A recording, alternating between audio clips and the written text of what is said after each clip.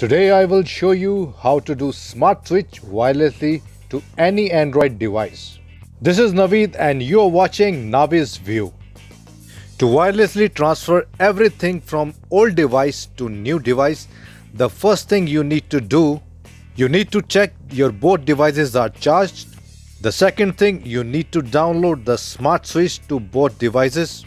If you have a Samsung mobile, it will be already preloaded. So if you have a Samsung, you need to go to Setting and search Smart Switch. You need to make sure it's updated in both devices. Then just click Open. So if you have a Samsung, you need to go to Setting and search Smart Switch. You need to make sure it's updated in both devices. Then just click Open. So just click on wireless option on both and just send on old device and click receive on new device.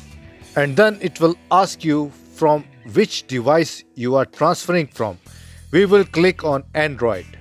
And then it will create a wireless connection between both of devices. And then it will connect automatically. It's not required any kind of network. Now you can select whatever you want to send to new device.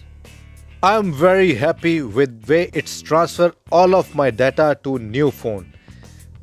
There is many ways you can backup and transfer your all information, but this is the best option you can use. That's all for today, friends.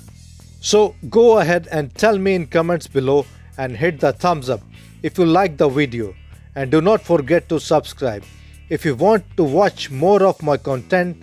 Thanks for watching, guys. Peace out.